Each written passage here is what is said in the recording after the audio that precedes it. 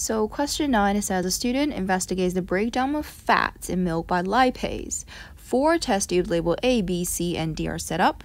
The table shows the contents of each test tube. And in which test tube will the contents become acidic most quickly?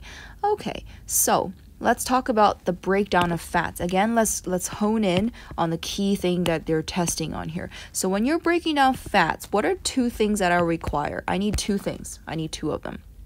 I need, number 1, I need an enzyme, which is lipase, right? Lipase breaks down lipids, which is basically fats. So that's my enzyme. But that is not enough, guys. I also need bile, because the bile will help to emulsify the whole thing, so therefore making the digestion of the lipids easier. So I need lipase and I need bile. So I need both things. So therefore, in my test tube, for anything to happen, I definitely need the bile. Right? So I need anything, so that therefore this eliminates C, because C doesn't even have bile. Forget about it. You cannot successfully digest fats and lipids without bile. I also need lipase, right? So I definitely need lipase. So that eliminates which one? That eliminates B, because B doesn't have lipase. So now I've narrowed it down to A and D.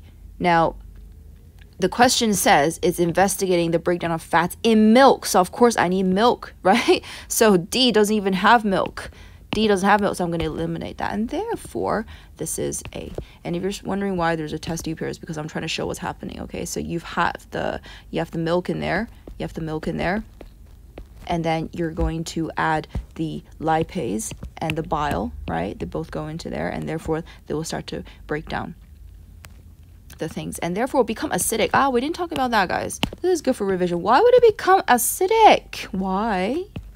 Because when you break down lipids, what do they become? What are the building blocks of lipids? Lipids are made up of, remember, like this.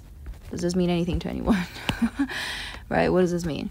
It means it's made up of this pink unit here, which is what? What is it? It's the glycerol. Glycerol. And what are those 3 legs there? What are they? Those 3 leggies. Those are the